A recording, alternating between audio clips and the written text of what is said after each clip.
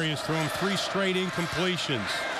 This time he just dumps it off, just trying to get a little running room up to the 30 as Peyton McVeigh.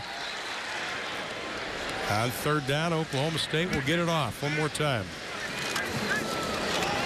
Walsh looks. Going down the middle long, off the hand of Seals, and it is picked off. First turnover for Oklahoma State this season. Thomas with the pick.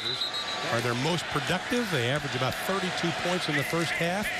Yet to put numbers on the scoreboard as Harrington gets another carry. Ray Woodard just taking off the headset.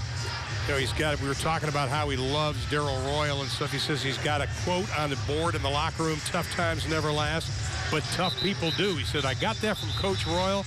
Coach Akers had that. And he says he wants to bring that tough mentality with him that he had in college. Well, when you're trying to resurrect a program, you have to be resilient, and he has certainly shown that that quality.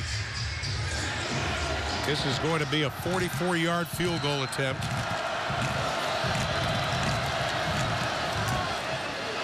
Kick on the way, and it is good.